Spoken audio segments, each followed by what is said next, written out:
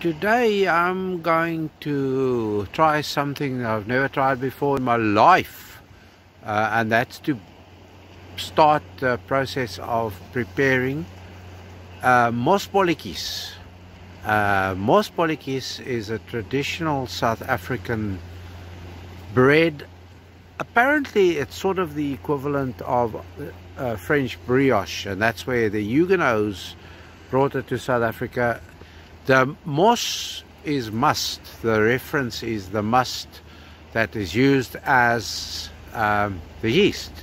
So I have been fermenting, in inverted commas, grape juice, which I made by buying punnets of grapes and the likes. And I just thought I need to get a nice little intro, so here we're standing. But I'll be using this as the intro then.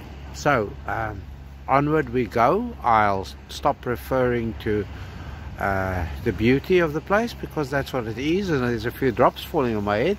So it's the ideal time not to go metal detecting, although it's 5:30 our time is low tide. I won't be metal detecting because I'll be preparing the must, and I'll be mixing the flour and the dough, and I'll show you the recipe and I will then show you the process. Right, so we'll speak when I'm back at home and I've got all the ingredients lined up for you to have a quick see. There's the recipe I mentioned. So we have the flour, we have the salt, which we'll measure with the measuring spoons. We have the aniseed, which likewise we'll do. The milk's been measured already to the 562. The 100 grams of butter, I wasn't going to nitpick. Eggs, we have 3 eggs behind me. Sugar, we'll measure 3 times 250 milliliter. And the must, the grape must, I have measured it this morning and fed it a little bit. There we go. It's not milk, it's our grape must. That's it. I will show you once we have the rest of the process going. If you scan over here quickly, you'll see a product of another video. Look there. Yum yum. Knife. Good lady's portion. Okay, that'll be it for now. Okay, while we're getting the milk and butter mix down to room temperature before we add the sugar and the eggs, I've got a few references that I must tell you about. I found the recipe on the internet, obviously, which I will link below in the comment section. But the recipe also includes a link to Francina Blaauw's process in the making. She's on a wine estate, and she's said the lady is a natural. She learned a lot of these things from her mother, and I just loved watching the video. It's on here on YouTube, so look up there. You know where to look. Look up there for the card, and you can go and enjoy watching her baking the bread. I hope mine looks anything near like that.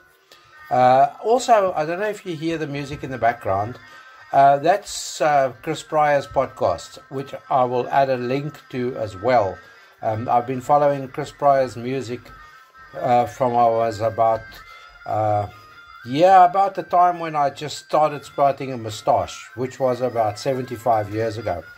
So that's how long I've been following the rock professor's music. So if you're wondering about that music, I've got the link also included down below. Yeah, it's 5:20 our time. I'm totally within my rights to bake and brew. No, I'm not brewing today. There we go. Beer open. You'll just have to wait and see what happens next, won't you? That's the second cup of sugar going in. Doesn't that look too cute? Look at that. Look at that. Okay, I'm not going to show you every step of the way. I'll show you next when we mix this, the milk, butter, egg and sugar mix with the dry stuff. So wait patiently. There's the eggs, and I'm sure you want to see them disappear, don't you? Look at that. That looks like an acrylic pour painting in the happening, don't you think? No. Look at that. Like that color. This is getting thick and gloopy now. Yeah, you know Michelangelo used egg yolks for his paint, so there we go. We'll use eggs for our brewing and baking paint.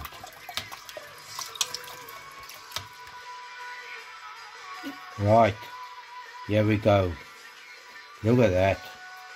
I'm gonna just mix some of this through, or shall I just pour it all in? Well, too late, she cried. It's all in. That's all in. Now I'm gonna mix it through lightly, just to get it, some of it absorbed, because otherwise I will put half of it over the edge. I know me. So once we've got this sort of coming together, I'm going to add the must. That's behind me elbow here. Do you think we can add it in yet? I think we can start adding it in. And then I must knead lightly. Now I haven't kneaded anything for I don't know how long. So this can be fun. The kneading part, that is. Yeah, this definitely needs He's very needy. Is he? Needy or nerdy? Which one? You make up your mind.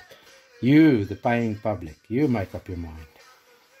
Right, I think we must start adding this beautiful stuff that's taken me about 3 weeks to produce. I'm not going to add it all in yet. Just let me rinse out all the good stuff out of there. This is starting to get little boy sloppy now. Little boy sloppy. You know what little boys love to mess in mud like this, don't they?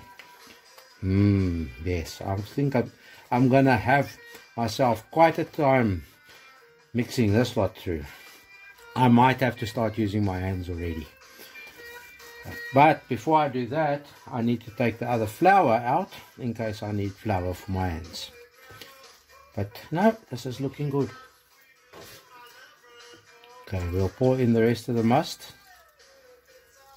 If you're wondering about the must, 4 punnets of grapes that I blitzed down. The first few punnets I used my hands to do the traditional wine pressing or grape pressing. And then I decided, no, it's better product if I use the little grinder. So now I'm going to go away, because if I don't go away now, where I need both my hands, I'm going to get myself in a jam here. So I'll talk to you later once we've got this mixed through. Okay, talk later. See, I'm kneading, look, and I'm getting this to come together beautifully. There's a bit of flour still in the bottom, but we'll get it. And then I've got to get those clean, but not after the little boy's had lots of fun. If he's not playing on the beach in the sand or digging holes on the green, he's playing in the mixing bowl. Okay folk, I've kneaded this and kneaded it, and obviously something went wrong in the translation of the recalculation of the measures, because I pared it down to 2/3 of the one that's you find online. But it's coming together nicely now. I'm going to stop messing with it, because as they said in the classics, you'll knock all of the air out of it, as if I know what I'm talking about. I'll show you the rise. That's the next step. I'll show you the rise, and then when we actually make the Mosbolletjies themselves. Okay, enough for now. The next morning, I have myself in my favorite mug a proper cup of coffee, and I am happy to see that this has risen overnight, risen very nicely. Pardon the shadow. I'm trying to get this as best I can. Now, one thing I need to mention quickly is we couldn't find aniseed, so I believe fennel is a good substitute. So that's fennel seeds you see there. So I'm going to knock this down now, and then I'm got the pans in the sink, busy scrubbing them, and once they are clean, I leave this to rise a bit again, and then I'll start making the Mosbolletjies themselves. So you'll have to just wait to see how far this process goes, and when I eventually get to the process of making the little bolletjies. I'm going to put melted butter on my hands now so that I don't get a nice sticky gloopy mess all over me again like I did yesterday. That was fun, wasn't it? Oh, nicely again. Look at that. Now I've told you all about the fennel instead of aniseed. That has really risen nicely. Just give me a second or so or two. The pans, they've been buttered. I'm operating alone. Yeah, it's early morning in the kitchen, so I have to get this done. Yeah, I've got two of these larger pans. I've got one smaller one which was used for another project, or two. That was even a boat hull at one point in time for one of the grandkids. And then I've got one of these Teflon pans which I think I last used about 10 years ago. So there you have it. The coffee's still on the go. First mug, there's the filter apparatus. But yeah, I'm going to have a slurp of coffee, and then I'm going to start trying to see how I can manufacture Mosbolletjie balls. We'll speak again. There you have it, 3 pans. They're not the prettiest things on the planet, but for a first attempt, I think it didn't go too badly. We have some left, which I have popped into the Teflon tray that can pop in at the bottom of the oven, and then we'll see how we can get these. After they've risen a bit, we will pop them into the oven, which is preheating at the moment, and then we're going to see how this goes. Now I must say, obviously I've tasted this dough, and it takes me back to my granny's rusk baking. So it reminds me of that strongly. Okay, I made a mistake or two here, but I just want to show you quickly. Things are starting to look good. I need to rotate the pans because we have a terrible oven. Believe it or not, the stove is not very old, but it's a terrible oven.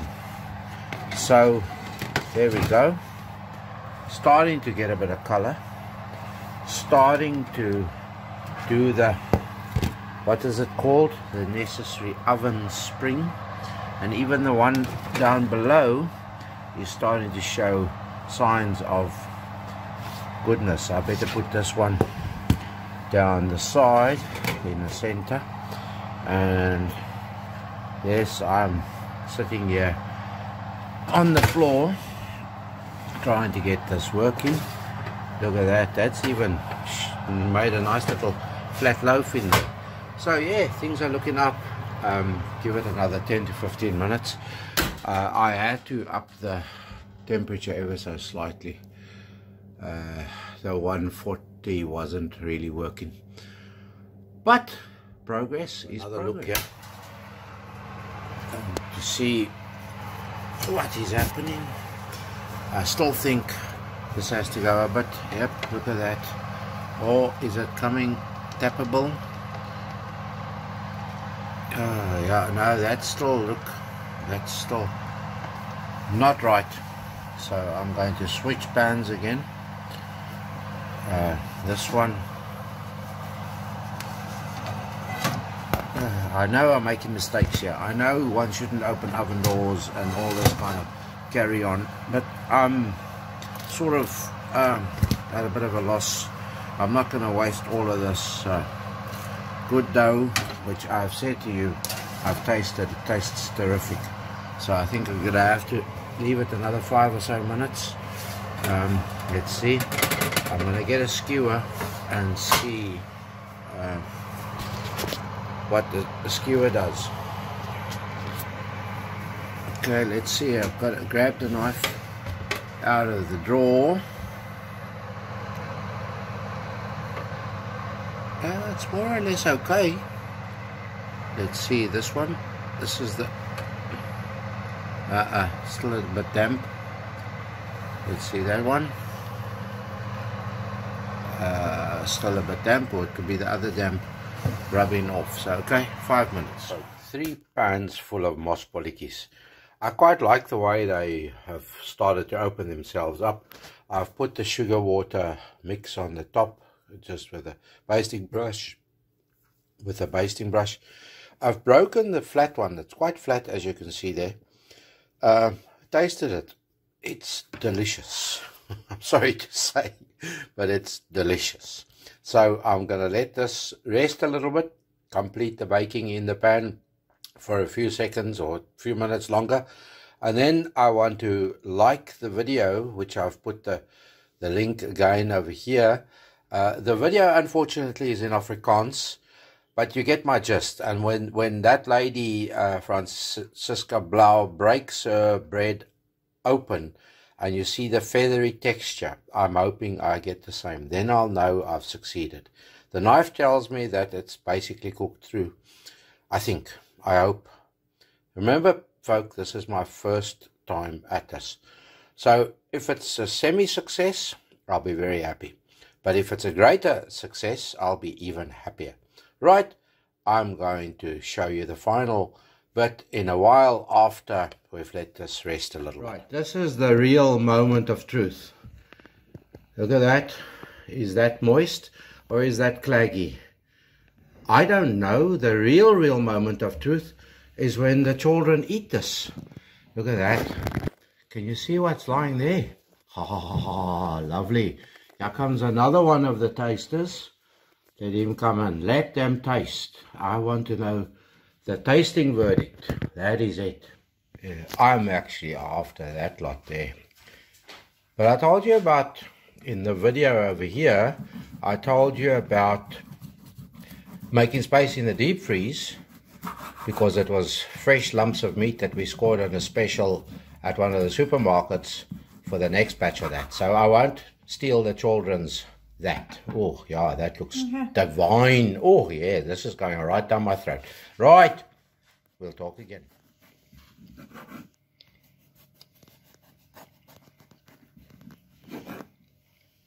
What is the word I'm looking for?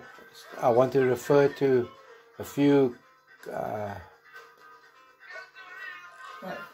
You're going to say I burnt the milk? No. I was going to say, while I'm waiting for this to cool down, I have a few. I want to refer to the YouTube clip and the recipe. So how do I, what is the word? I'm looking, I was going to... You said I have a few Yes, I confessions know, but I was going to use, I was just thinking. Are you going to say about the milk? No, I was not happy to say about it. No. Just in case you were wondering about the milk, the heating up of the milk, she's going to kill me if I tell you this. But the good lady, she let it boil over. It wasn't me. You know how lucky I am that I didn't do that. Can you imagine? I would have had such an earful. Anyway, it's time for a beer.